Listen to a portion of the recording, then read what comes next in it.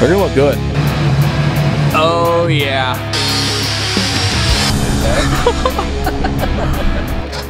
Oh. All right, what the heck is up, guys? Welcome back to the channel. First things first, I'm running a summer kickoff special on MDM Performance. So our stage 1 and 2 kits for the Powerstrokes, I'm gonna be running 100 off the stage 2 and 50 off of the stage 1, which is a pretty smoking deal. You guys respond to that like absolutely killer. A couple people have been asking if we're gonna be running any like summer specials or whatever. So hit the first link in the description, get your Powerstroke parts now. We're gonna be running that from today, the day this video goes live, until June 20th, which is the first day of summer. So if you've been on the fence about upgrading your Powerstroke to some serious horsepower, now would be the time to do it. We're probably not going to do another one until like Black Friday. Like I said, you guys respond to this super well. So I hope this can help you guys make your decision if you want to do that or not. If you have any questions on the thing, post a comment below or shoot me an email, or you can go back through the videos and check out some stuff. I pretty much cover everything a bunch of times throughout the history of the channel. All right, but anyways, we are here today in the shop. We have the very first job ever that we performed in the new shop. And also, the leveling kit we use in this video will be on the website. I'm gonna put that up on there. A lot of guys are asking me, you know, what leveling kit it was and some questions, this and that. It will be live on the website the day this video goes live. So, here you go, first video, new shop, enjoy. You're good? All right, straight, now back.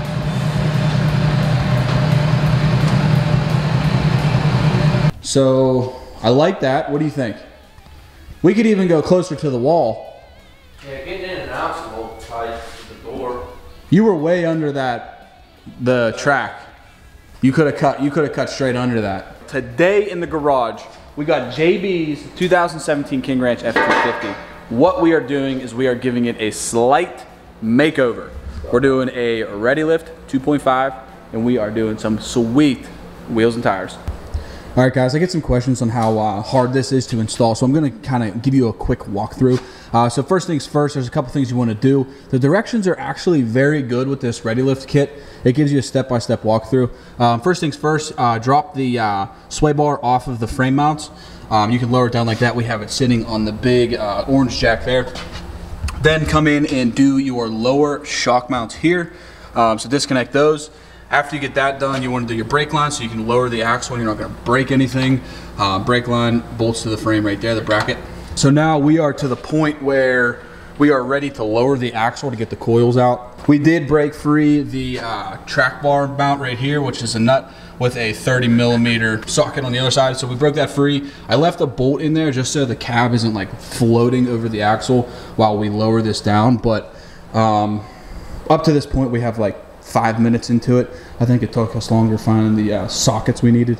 So yeah, we're ready to lower the axle. We're gonna pull the old coils, put the new coils in, raise it back up, and then we'll go from there.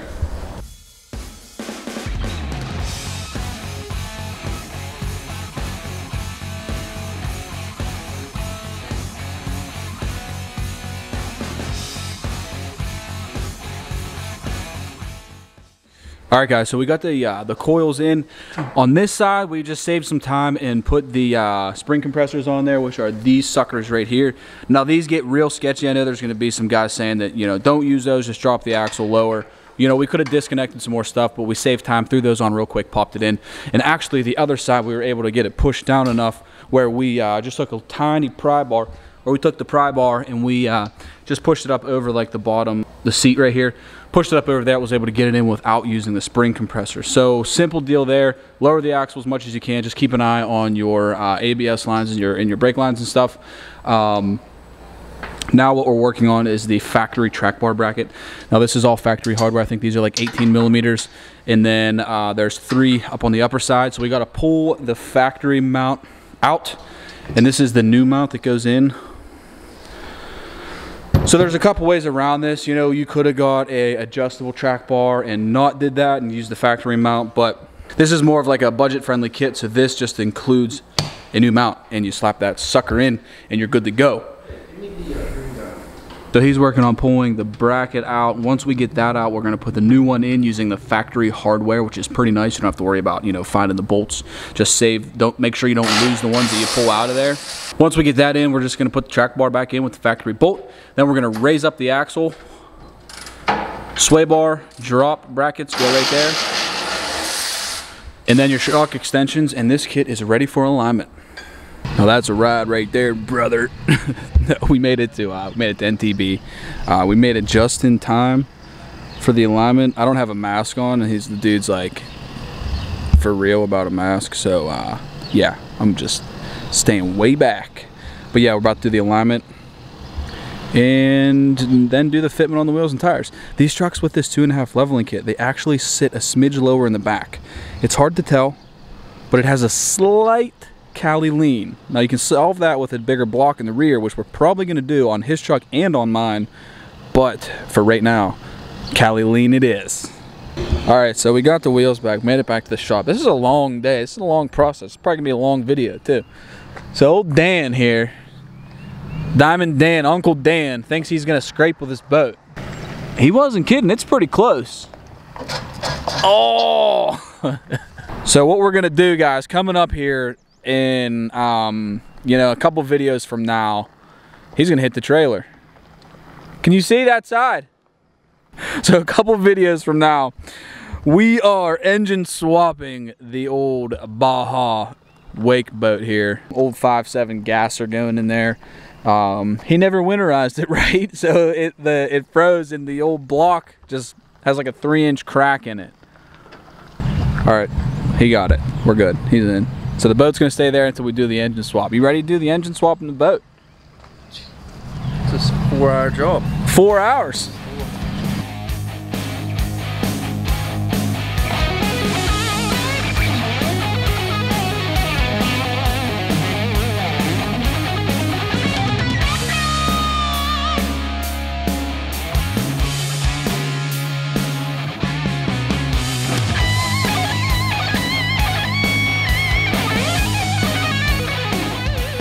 Probably not going to clear.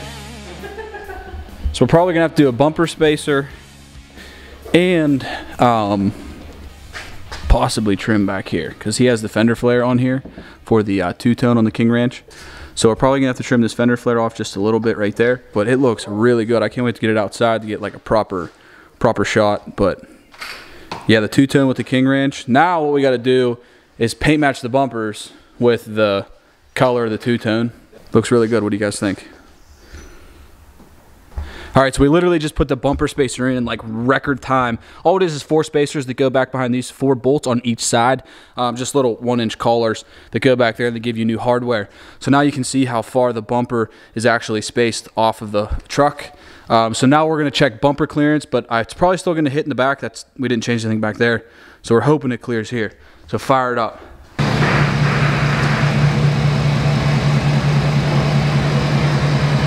I think it's gonna clear.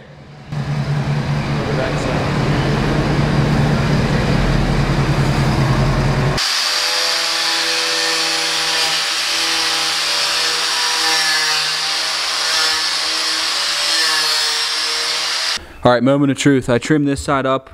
Should be pretty good. We got the bumper spacer on. We did have to hit this in a little bit, which we'll finish this up a little cleaner. But we're all kind of tapped on time. We all got to make it home for dinner. So bumper is tapped in, spacer's on. All right, you fired up. Just trimmed this side back.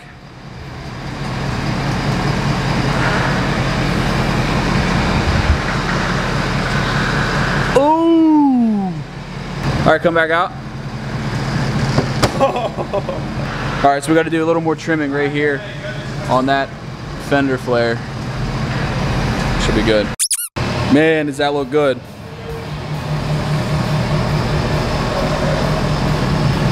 .22 by 12, -44. I think it's like the perfect amount of wheel sticking out. And this is on a 37, so it still has a nice sidewall. Yeah, that looks real nice. We still have a fender liner rubbing on this side. But we need to get some self-tapping screws that we don't have currently at the shop. So we're gonna get the self-tappers, zing one in the very bottom of the fender liner, and it'll take care of that. But dang, looks real good, guys. What do you think? 2.5 leveling kit, 22 by 12s on a 37 1350 22 amp MT. I think it looks pretty dang sick. With the two-tone King Ranch. Oh yeah.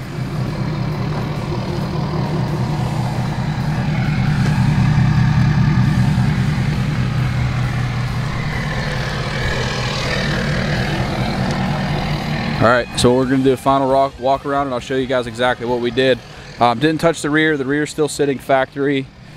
So we did the 1-inch Wicked Customs bumper spacer up here. We did have to hammer this in just a little bit, and we trimmed straight down here with the grinder, you know, just to trim off this bottom because the tire was rubbing there a little bit. Ready Lift 2.5-inch leveling kit with the factory shock extensions. We didn't do shocks yet. Probably gonna add something in down the road. And we trimmed back here pretty good. You can kind of see where we, you know, hacked off the fender flare. We took off the bottom cap that covers these two pinch bolt things here, and also trimmed up in there pretty good, kind of at an angle, as you can see, kind of straight up in. We did the exact same thing on the other side. That's air conditioning drippage. So here you go, finished product. What do you guys think? JB's truck, christened the shop. Man, is that a good looking truck. Very happy with how it turned out. All right guys, that is it. The first job officially done in the very first deal in the new shop. I just stuttered literally like crazy. While I was outside getting some videos, they were in here cleaning up the tools. We had absolutely every tool out, I think, that I had. So, I don't know, there you go. We're done. Thank you guys for tuning in. If you're new here, hit that subscribe button. I will see you guys on the next one. Peace. What are your thoughts? Final thoughts? Great. Great? Great. Good deal.